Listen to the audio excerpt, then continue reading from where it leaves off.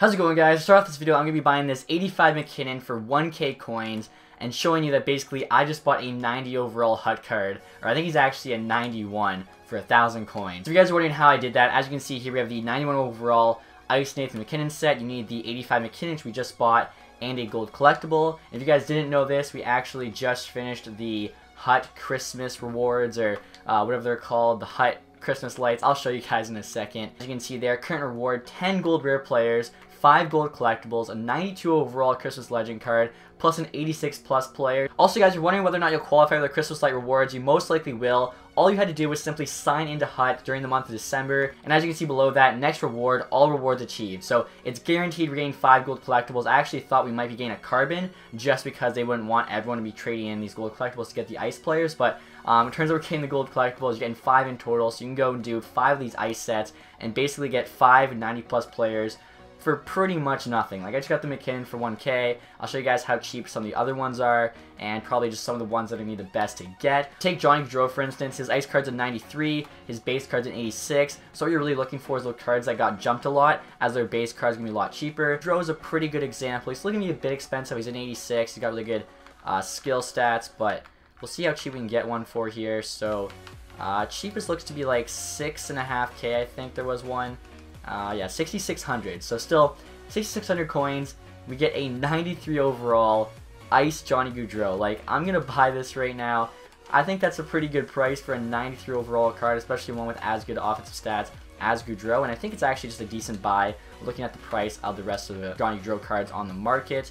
You can see there's also an 89 Ice Monahan and an 88 Mike Smith. Now, personally, guys, getting a free gold collectible, I would go all out, try and get a 90 plus player. If you can't, though, I would definitely not buy anyone that's ice card isn't at least an 88. The 87 ice cards really aren't worth anything, so you're kind of wasting your gold collectible. You'd be better off just saving it for something else. But I think 88's like the gray area. Maybe it's worth it depending who it is, like a Mesnikov might be. An 88 Mike Smith, for instance, though, is definitely not. And all your 89 plus should be worth trading the gold collectible in for. So some other cards I think you could probably get for cheap, and then, like I said, get that easy 90 plus player. You have Corey Crawford here, 90 overall goalie. His base card's an 85, so he actually only grows by 5, but Crawford's not that popular of a goalie, at least on his gold card. You can get his ice, though, who's a 90. We'll see how much it's going to cost us.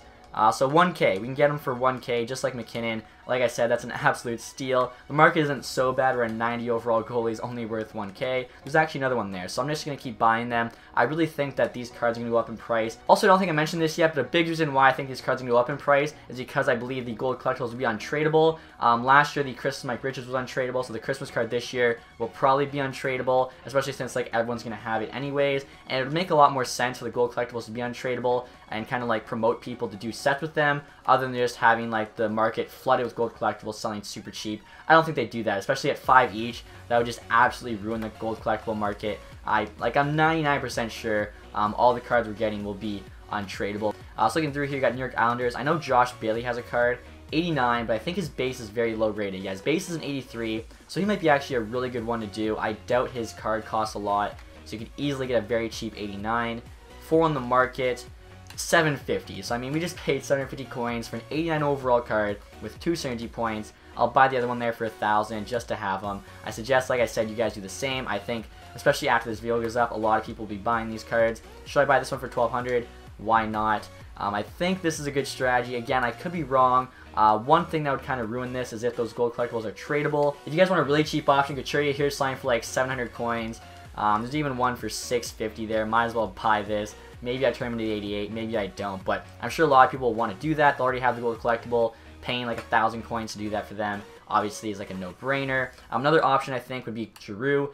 His base card's an 86, and his ice card's pretty good. Like, Drew's base card's 6, so the ice card's just even better. I know Giroux was selling super cheap. I'm not sure if he still is. Yeah, there's 45 of them on the market. You can get him very, very cheap, like 12.90 there. Looking through, that's probably the cheapest one. I think there was one for like 13. Yeah, so 12.90 was the cheapest one. I'm going to go buy that right now. So we just got a 90 overall Giroux for 1,290 coins. Again, that's just insane. I mean, the McKinnon we got was 91 for 1,000 coins, but I kind of started the video with that because I didn't want him to go away. That was an absolute steal. You also have Voracek. He's a 90 now. He was an 85. And as you can see, we can buy him for like 1,200 coins as well. Another one, though, is Braden Shen. So his base card is also 84. Ice card's a 90, so only a +6. But if he's a lot cheaper than Schwartz, I mean, you're getting 1 overall worst player for much cheaper. So yeah, we can buy him for like 1,000 coins. Again, I think that's a no-brainer. Braden Shen, 90 overall for 950 coins. Like, you can't beat that. And lastly, guys, just want to show you a couple Tampa players. So as you can see here in a Mesnikov, 83 overall, so obviously not that high rated. I just bought one here for 700 coins, and his ice card's an 88. So like I was saying, 88 is kind of a gray area, but Nemesnikov actually has sick offensive stats, and he's obviously playing really well right now on that top line for Tampa with Stamkos and Kucherov.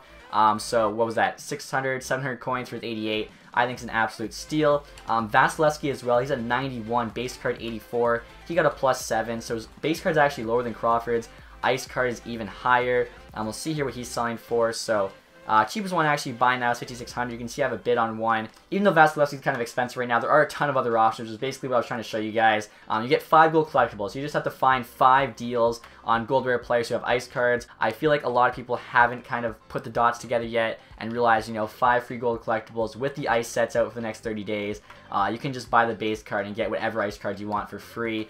If they did put this together, I feel like these cards would be going for a lot more than they are. They kind of have gone up a bit, so maybe some people have clued in, but not as much as I think they should have. Also, guys, another option to you if you like your team, don't want to do the ice player set for whatever reason, is to actually just save up for a carbon collectible. In case you didn't know this, 10 gold equals 1 carbon, so you're already halfway there after the Christmas light rewards. And I'm sure, you know, you might have 1 or 2 gold collectibles sitting around that are untradeable from like a division reward or something like that. So you could go buy 3, turn into a carbon for the price of 3 gold collectibles.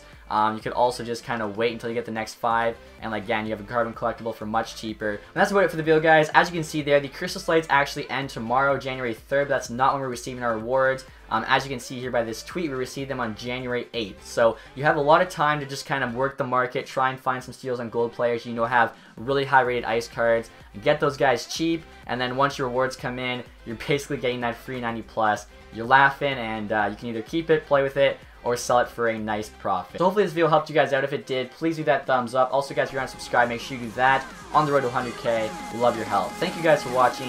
Have a nice day. Goodbye.